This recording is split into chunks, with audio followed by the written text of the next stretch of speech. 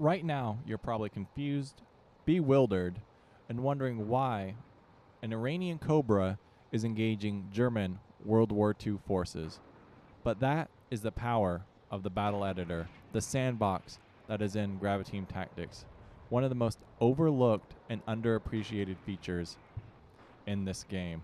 And in today's video, I'm going in depth and doing a quick breakdown on how you can create battles similar to what you're seeing here.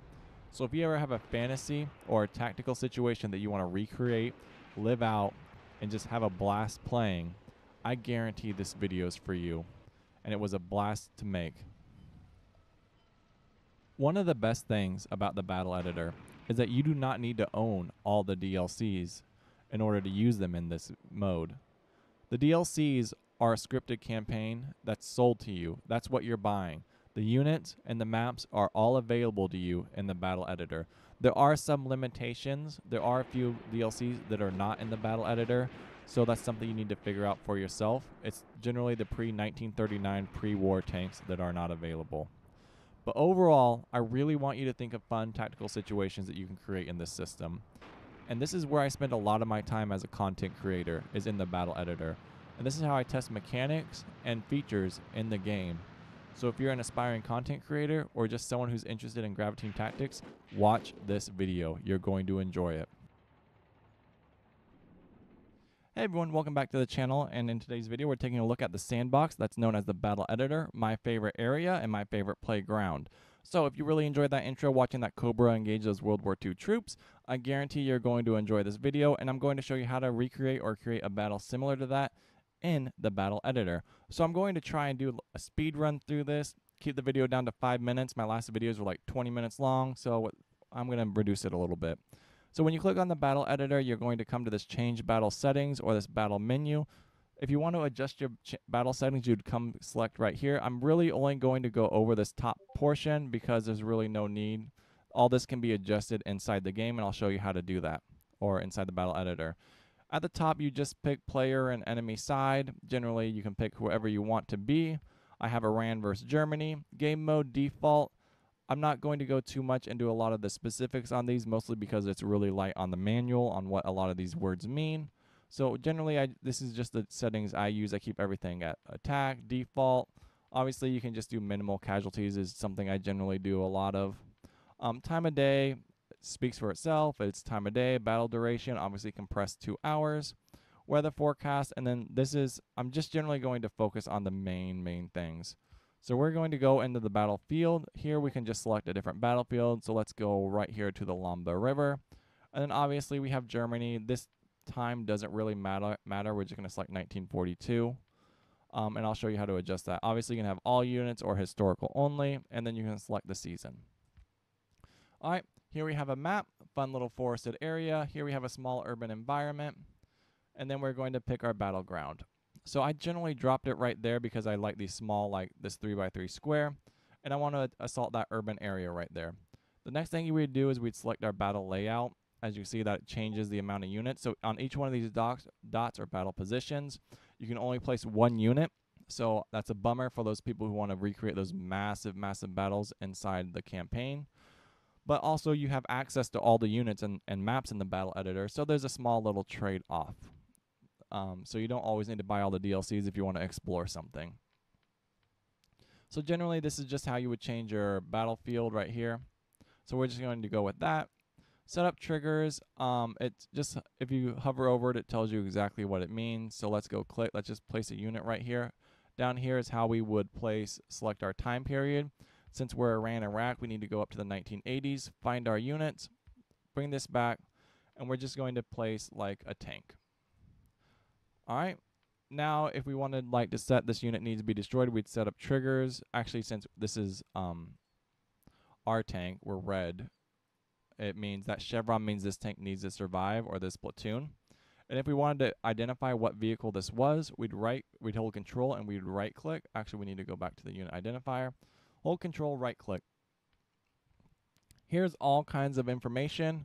You can set this to whatever your liking is, obviously.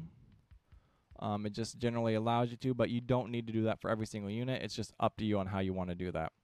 This right here is mainly the more important area, reinforce strategy. If you wanted to add a unit or remove a unit, you would do that right here. This unit list is really important for World War II artillery, because certain spotters, they're not assigned as an artillery battery for some reason, and you need to assign it in the battle editor. Very strange, whereas some of the modern DLCs are already assigned. It just depends. Each one's different, so it's always good to check. Obviously, and then last thing, since it just says tank platoon over there on the right-hand side on the platoon, if we really want to see what vehicle it is, we can see it's a Chieftain MK5. See, tank platoon right here, one platoon. We know this is a Chieftain MK5. And now let's go. And so if we want to do that, and let's say we want to do our enemy now. The blue flag is our enemy. You can also place allied units as well. So if you wanted to have an allied attack with you in a combined arms assault or joint assault, you can do that as well. So let's click on our blue, which is the enemy units. Let's go back to our time scale. And let's go back to 1943, right there. And here's all of our units. And here's our artillery spotter. So let's go more into depth in this artillery spotter, because this is what a lot of people will be using this for, is mastering how to use artillery or command lines, things like that. So let's hold control, right click this unit, and this is what I was talking about. Right here, see how there's no artillery battery assigned? We have our battery commander, we have our squad with a telephone, but we have no specific weapon system assigned to this. So if we clicked on reinforce strategy, it's now assigned us a 15 centimeter battery, or we could click random, fix, and it's going to assign us the 10 centimeter battery. Then we'll go back to fixed, and now we have the fixed 10 centimeter battery. That's really important to note, because if we grabbed our air spotter and did the exact same thing, see? Infantry commander, squad, we now need to assign an aircraft to this air spotter.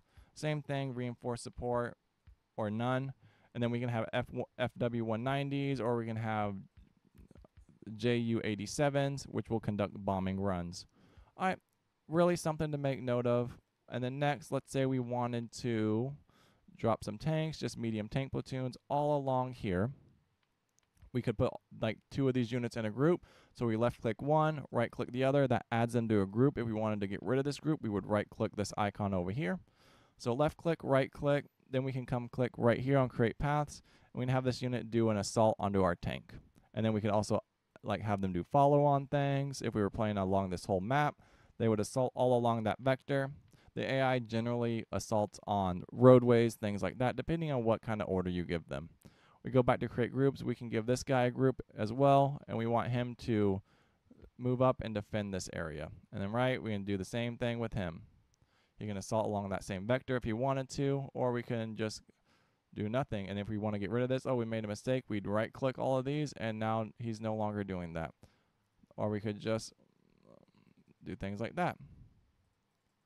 And then we can also do our triggers. I don't use these a lot. You just right click. That means if it's in a neutral area, it needs to be captured by either party.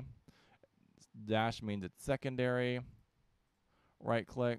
And then if we click on this unit, it means this unit's going to defend it. Same thing, secondary. What's going on right there, it's putting an X. So if we come off, that means we need to eliminate that platoon. So whatever platoon this is would need to be eliminated. Right?